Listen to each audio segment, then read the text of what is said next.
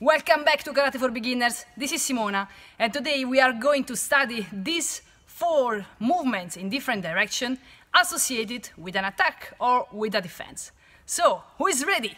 As usual, tell your neighbors that they are going to feel your energy. Find a place in your house, in your garden, in the park, wherever you want, as long as you practice. So, let's get started.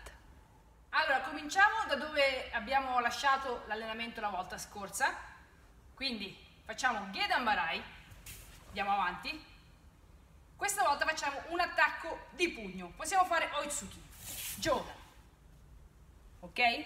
Facciamo Mate, come abbiamo fatto la volta scorsa. E ruotiamo. E ancora una volta pugno, Jodan. E di nuovo mi sposto, o avanti o indietro non fa niente. Mi sposto indietro con la gamba destra in questa direzione e attacco di nuovo Jodan e di nuovo faccio Mate e attacco Jodan e poi l'ultimo spostamento, muovo 2 gambe, 4 pugni in 4 direzioni. Sì, probabilmente ne possiamo fare 5, facciamo 5, così facciamo anche l'ultimo spostamento. We are now going to study these 4 movements associated with an attack. So we will start with Gedanbarai, Kamaite, and we will do Jodan Tsuki. Then I will do Mate and Oitsuki, Jodan Tsuki. Then I will move one leg. This time I will go forward, and then Oitsuki, Mate, and then Oitsuki. And we will do another one. I move 2 legs and Oitsuki. And then I will go back. Yummy. Awesome. Very good. Let's try the other side. Let's try the right side. Because it's different. You will feel it. Proviamo a destra perché sentirete che sarà diverso coordinare i piedi, lo spostamento dei piedi.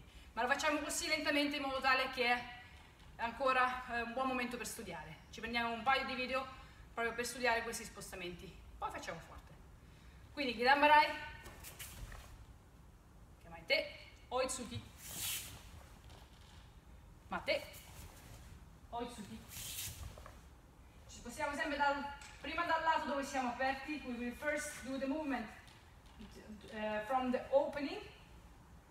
Quindi andiamo avanti, we will go forward, Oitsuki, Mate, Oitsuki. Then the last movement, 2 legs, the move, and Oitsuki. And we can do this also for the defense, for example with Oggi Uke. Now, I will now go forward with Gedanbarai, Gedanbarai left side.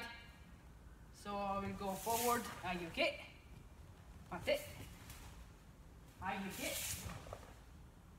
The opening first, Oggi Uke.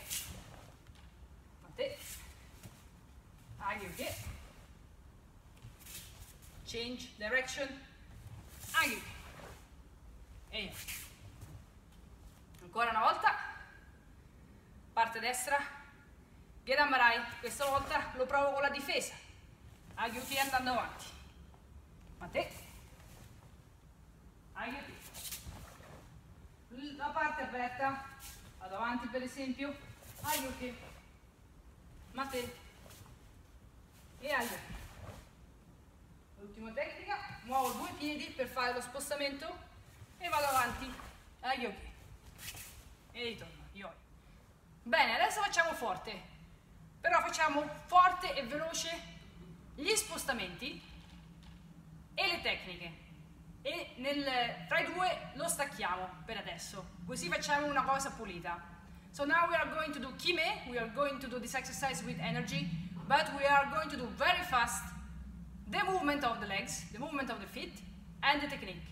In between we can make a pause, just because we want to make a clear movement, we want to make a clear technique, because if we want to do too fast, maybe it's not that clear. Okay, so I would like you to try this clear. So again, either is Zenkutsu Dachi Gedanbarai. Come on! Oi!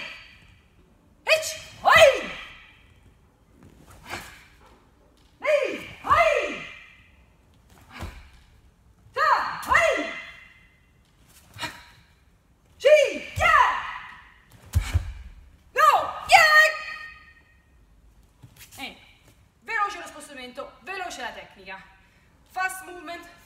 technique, but clear.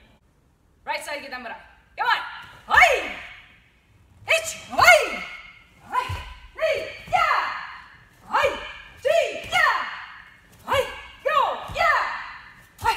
Rock! Oi! E adesso con le parate, Shiho Uke. And now with the defense, Shiho Uke, the same. Fast movement, fast technique, but with a pause in between to make a clear movement. Either Zenkutsu Dachi gedanbarai, sinistro gedanbarai. Come on! Oi! Ich! Oi! Ni! Oi! Oi! Ciao! Oi! Chi! Ya! Go! Ya! Parte destra gedanbarai. Come on! Oi! Ich! Oi! Ni! Ya! Oi! Chi! Ya! Oi! Go! Oi! Rock! Oi!